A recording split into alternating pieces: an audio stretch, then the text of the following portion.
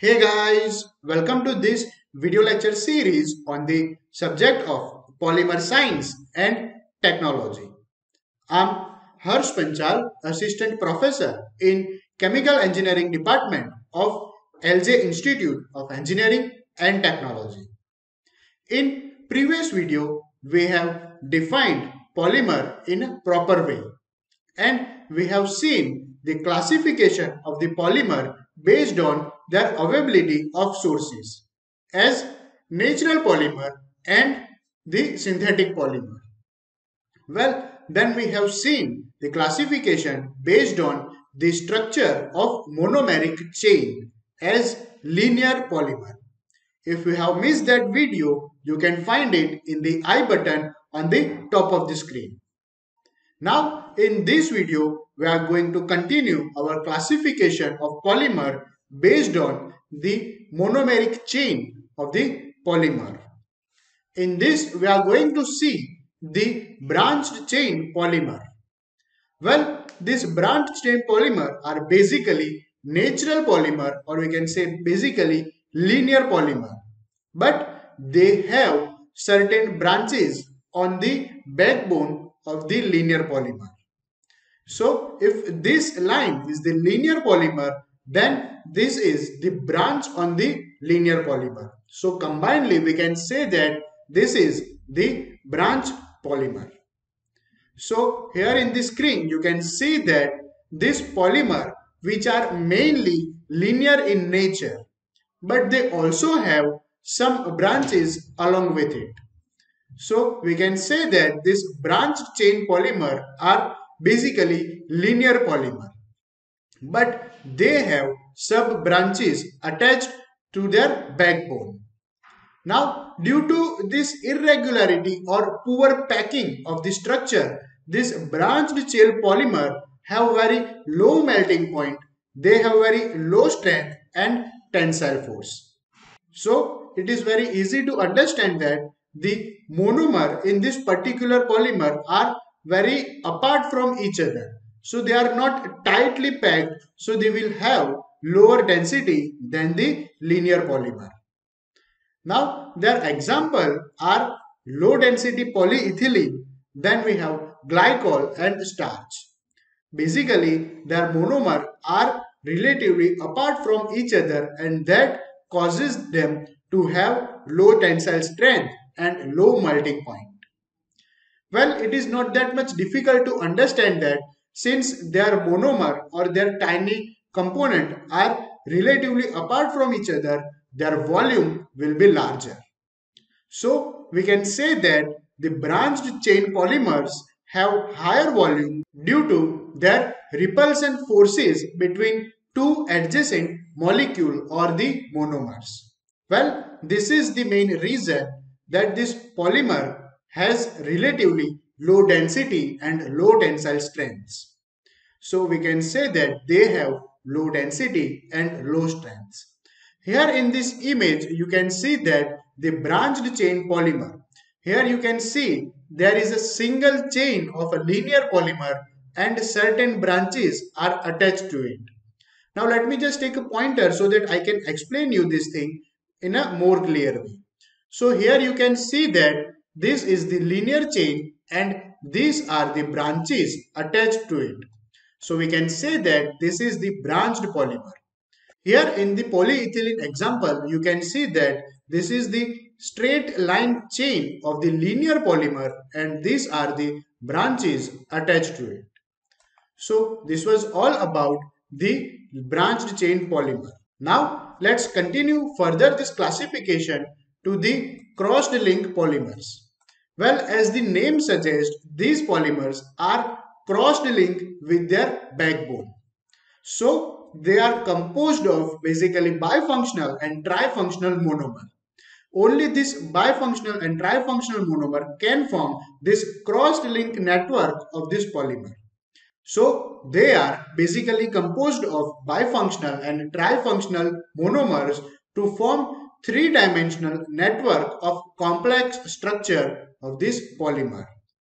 They have relatively strong covalent bond between their monomeric units. Bakelite and melamine are the classic example of these crossed-link polymers. Here in this image, you can see that these are the crossed-link polymers. Now, let me just take a pointer so that I can explain you this concept of the crossed link. Here in this image, you can see that this is the straight line of the linear polymer and this is the branch of it. But this branch is attached to the another straight line or a linear polymer, so that we can say that this is the crossed link polymer. They are linked with the another chain of the polymer in a cross manner and they are forming the complex network of three dimension. So this was all about the classification of the polymer based on the structure of monomeric chain. Now let's just continue our classification of the polymer based on the monomer. So we can classify polymer based on the monomer in different categories. First is the homopolymer and the second one is the copolymer. Well, as the name suggests, these are the homopolymer, which means they will have the similar kind of the monomer that is joined together and combined with the covalent bond to form the structure of the polymer. Polymer which are formed by repeated combination of only one type of monomer is referred as the homopolymer. Here in this screen you can see that the example of such homopolymer such as polyvinyl chloride, then we have polyethylene, polystyrene, polyvinyl acetate, then Teflon. So these are the homopolymers. Here in this image you can see that the structure of the homopolymer, where you can see that this pink section is the basically same or the repeating monomer that is joined together to form this homopolymer. In this structure, you can see that we have used this styrene. So this styrene monomer is continuously repeating to form the polymer called as polystyrene. This was so now having said that, let me move to the copolymers. Well, these are the copolymer or heteropolymer. As the name suggests, these are the polymer that are joined with the two or more than two monomers. These are the polymers which are obtained by repeating combination of two or more than two type of the monomers. And their example are Buna S, Buna N. Here in this image, you can see that the typical structure of this copolymer or heteropolymer. Now, let me just take a pointer so that I can explain you this thing in a more easy way. Here in this image, you can see that this is the one monomer and this yellow object is the another monomer. So these two monomers are completely different, but they are combining to form the long chain of the polymer. And this referred as the copolymer. So here in the structure of this Buna S, you can see that we have used 1,3-butadiene and another monomer we have used is this styrene. So when these two monomers combine together and produce long chain of the polymer that referred as the Buna S. Well, this is not the end of the story. We have further classification based on the monomer as the random polymer, alternative polymer and blocked polymer. So here in this screen, you can see that we can define random polymer as these are the repeating unit are arranged in a random manner on the chain of the molecule. For the repeating units having A and B, the random copolymer might have a structure like this. Here you can see that this structure has the two monomer A and B. Both are arranged in a completely random manner, where you can see that this AA, BB, then they are alternatively. So we can say that this is the complete random copolymer. Well, you can see this in this image as well, where the red marble is one monomer and this black marble is the another monomer.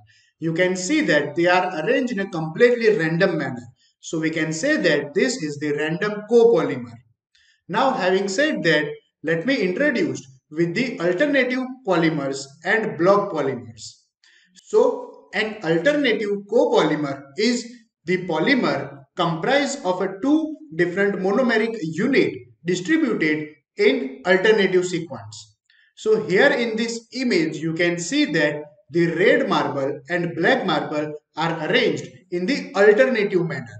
So, these are the alternative copolymers, or we can say that these are the alternative polymers.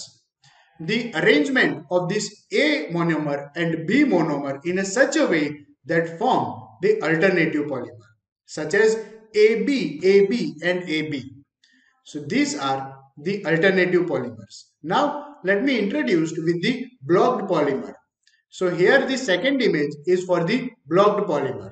And blocked polymer or a copolymer is referred when two monomer clusters are joined together to form block of repeating unit. So here in this image, let me just take a pointer so that I can explain you this thing in a more easy way. You can see that here this black marble are arranged in a one block. Then it is followed by the red block of the marbles. So here in this image, we have first all the A monomer, then we have all the B monomer, then again this B monomer is followed by block of A monomer. So we can say that these are the blocked polymer. And here in this alternative copolymer, you can see that here the first is the black marble, then we have red marble. So basically it is arranged in an alternative fashion. So these are the alternative polymers. Now, having said that, let me introduce with one of the most important polymer, that is the graft polymer. Well, this graft polymer sometimes asked in 1 marks in your university exam as well. So basically here in this image you can see that this graft copolymer is a type of polymer in which one or more than one blocks of homopolymer are grafted as the branch on the main chain. So here in this image, let me again take a pointer. So here in this image, you can see that this is the straight line of the single monomeric unit, in which these are the different branches of the same or different homopolymer are grafted on it. So we can refer it as the graft polymer. Here you can also see that these are the A polymer which are lined in a linear fashion, onto which different branches of homopolymer are grafted. These are the B, then this is the C, then here we have alternative fashion. So this all can be referred as the grafted polymers. So this was all about the classification of the polymer based on the monomer. We will see you in the next video. Till then, keep watching, keep learning. Thank you.